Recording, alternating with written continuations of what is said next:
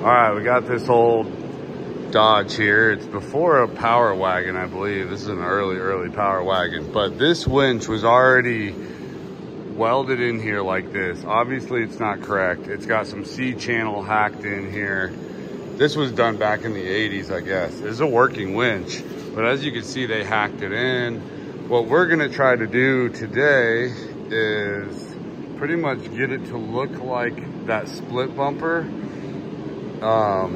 With that bumper and some of the stuff the customer provided, and try to get this truck looking like that. So we got some brackets to make, some cutting, some welding, but we'll get her. We'll get her back looking right. So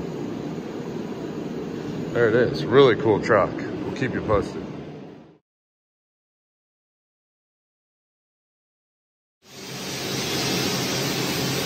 All right, we got the front of the Power Wagon pretty dialed in.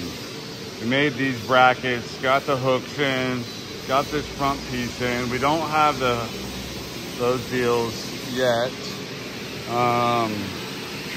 This I kind of had to make this handle because a real winch model doesn't have this lower part of the grill, and then the handle would come straight back. But I'm remaking it with a different kind of winch. I didn't put the C-channel in here.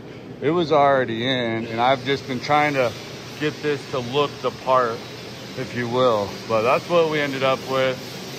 It's a really clean truck. As you can see, I mean, it's really cool, man. You gotta love these old Power Wagons. Yes. We welded this hitch on the back just to give them some pulling power there because it doesn't come with one.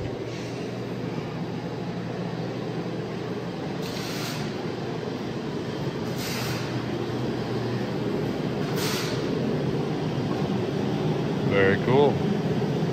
1941 Dodge.